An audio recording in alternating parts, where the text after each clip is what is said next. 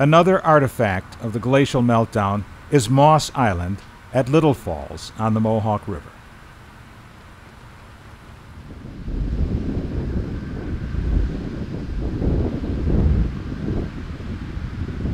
Huge ice dams that held back glacial Lake Iroquois in the vicinity of Oneida Lake collapsed periodically with catastrophic effect, sending huge volumes of meltwater eastward toward the Hudson Valley.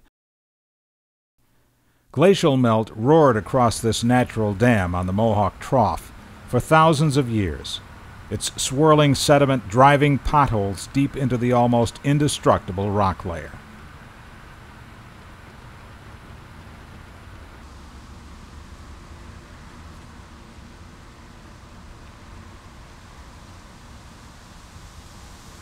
Moss Island is a stony outcrop composed of some of the oldest rock base found in upstate New York. Primordial gneiss, Adirondack granite dating to the formation of Earth's crust.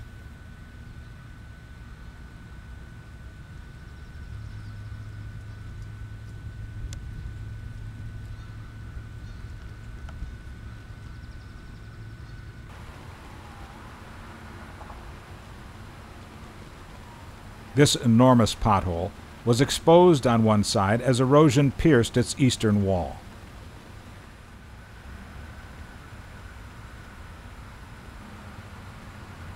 This 6-foot-tall man easily fits into the cavernous chamber, one of many chimney potholes on the island.